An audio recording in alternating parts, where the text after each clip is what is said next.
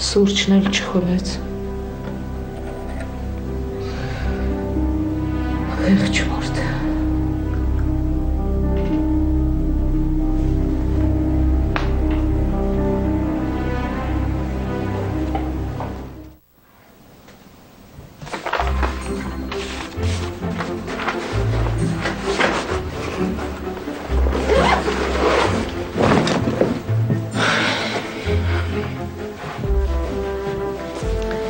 Ես 3 րոպեից գնում եմ։ Ես էլ։ Այս մի բան չեմ հասկանում։ Ոնց ես կարողանում այսքան տարածության մեջ այսքան աչք նկարես։ Մեծ հաճույքով։ Ահա, այդ ուշադիր ինձ նայ։ Վերցնում ենք մատիտը։ Մոտեցնում ենք աչքին։ 1 2 Հասկացար։ Ահա, ես ձեր երկրպագուն եմ այսօրվանից, դուք աշխարհի նորահայտ դիմահարդար եք։ Գնաց։ Լավ, սպասիվա։ Չեմ սպասում։ 2 րոպե կտևի։ Ասցի չէ։ Դուրսն եմ կգաս։ 2 բան եմ վերցնում ու գնամ։ Վայ։ Ալո։ Հատո։ Ինչ։ Ինչի համար։ Ոչ մի նշանակում չփոխեք, լսում ես, ինչ, թող բերեն, խնդիր չկա, թող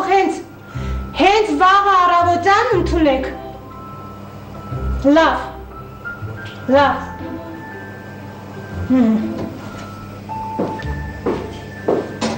մամասիկ, ջանմիսիկ, Մարիլույս բժշկուհի։ Ես դու մեկ էլի։ Օ, մեկ։ Հերթափոխդ ոնց անցավ։ Ոչ նորմալ էր, ոչ մի արտառոց բան չկար համարա։ Մուտքի դռնից ձեր ձայներն եմ լսում։ Ամոթա չէ։ Նարեն այլի գոռում է։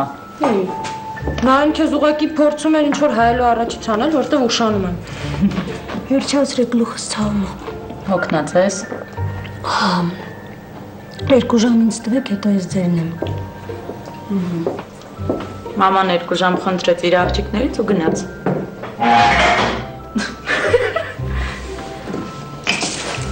Ման, ես երբ ես աստրել խանութնես։ 3 օրից երևի իմ ծնունդն է, չէ։ Հա, բայց ինչի ես կան շատ։ Շատ չի։ Դեռ բաներ դառնենք։ Դե մենք գնանք դու սուրճը թվալի։ Իմ բժշկուհի։ Արի թամբար։ Спасибо. Пока, мам.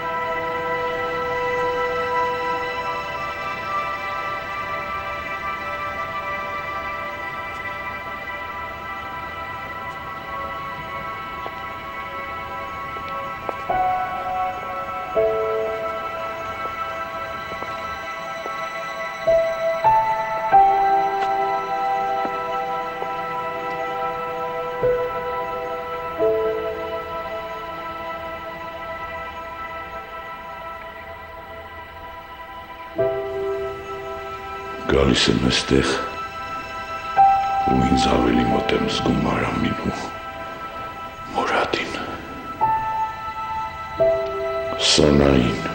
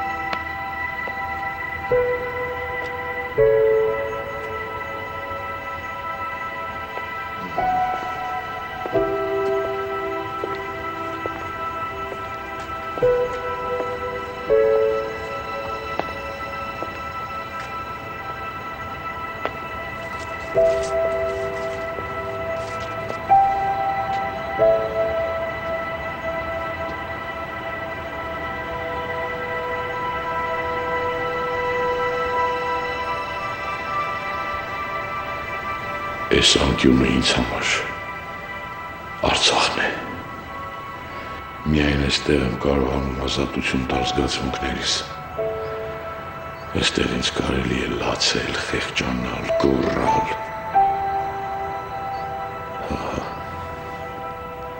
Այստեղ ես են Դավիթն եմ, որ տուն ուներ, երեխայի էր սպասում, Արամ ուներ ու Մուրադ։